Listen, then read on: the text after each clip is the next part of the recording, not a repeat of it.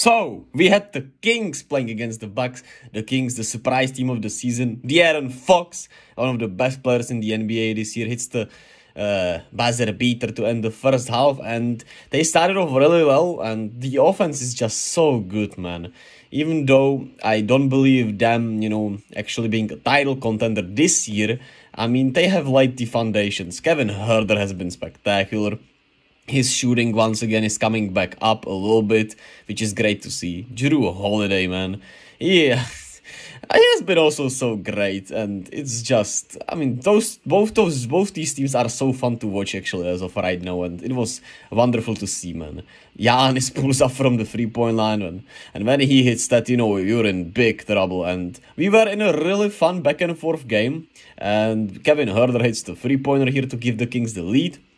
And the Bucks, despite having some really solid defense, they had some really rough times against this Kings team. But Giannis, man, Giannis was going downhill and he could not be stopped. Whether it was a fast break, whether it was, just any time, man. They couldn't stop Giannis no matter what they tried. Jrue gets the steal and breakaway dunk. Great stuff from him. And the Bucks actually just run away with it in this fourth quarter, and then this happens where Giannis is probably just dribbling it out, and Brook Lopez and Trey Lyles get into a fight. I'm not gonna show you the video because, well, you probably all seen it by now because I'm late, but hey, it was intriguing to see, and shout out to Brook Lopez, man. The Lopez twins be on some shit. But Brook just wanted to step up for his teammate, and Trey Lyles did something unprovoked in my opinion. Yeah, Giannis could have gone a little more around him, but come on, dog.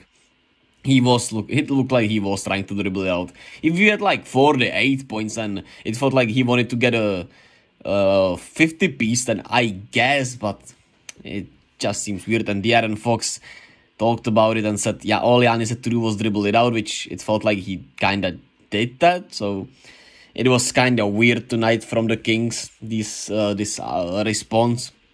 They still played one heck of a game. Kevin Huerter had 8 3-pointers, which is incredible. They overall shot really well from the 3-point line. And De'Aaron Fox was spectacular, 35, 8 and 3. 2 steals also.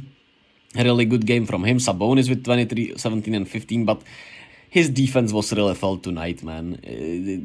For Giannis, it was like no one was there. Which, I mean, to be fair to him, right, for Giannis, it's usually like that. But it was even easier than usual for Giannis, right? It was just too goddamn easy. And I felt like the bench provided some okay sparks for them, but not great enough, right? And, I mean, the Kings just don't have... They need one more. They need a defensive power forward or a center, and that's the.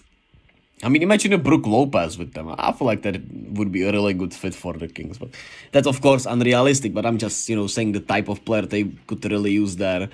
And Giannis had 46 and 12 in his return, 5 turnovers. But hey, what can you do? 19 of 28, 2 of 2, and like I said, man, he was.